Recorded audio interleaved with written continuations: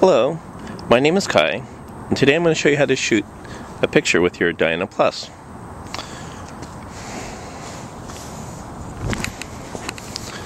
First thing you need to do is decide on the subject.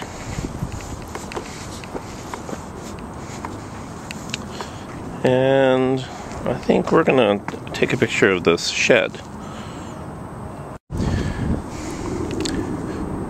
On the Diana Plus, we have two controls for exposure.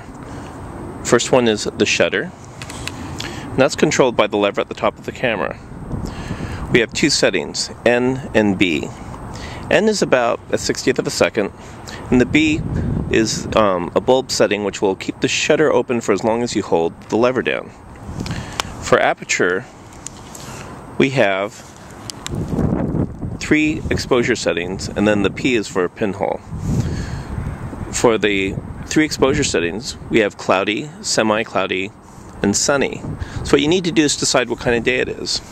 And as you can see here in Seattle in the winter, it's cloudy, so I'm going to set it to the clouds. Last thing we need to set on the camera is focus. We have 3 zones. Portrait, which is 1 to 2 meters. We have a group of people at 2 to 4 meters. And the furthest distance, 4 meters to infinity, which is essentially for landscapes and such.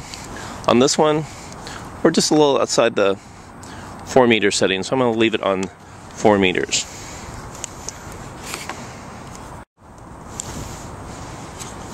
So now we're ready to take our picture. Well, all you have to do is hold the camera up, look through the viewfinder, which I really can't do here, but I'm just going to point the camera in this direction, and trip the shutter.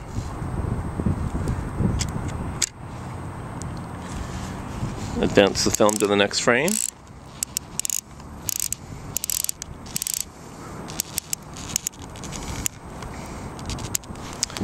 And I'm going to reset the camera to take a picture in the semi-cloudy setting, just to make sure I get a good exposure here.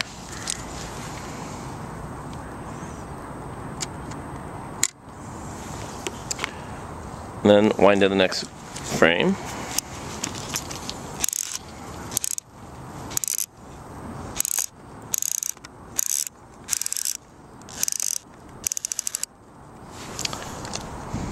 And there we go. That's how you take a picture with your camera.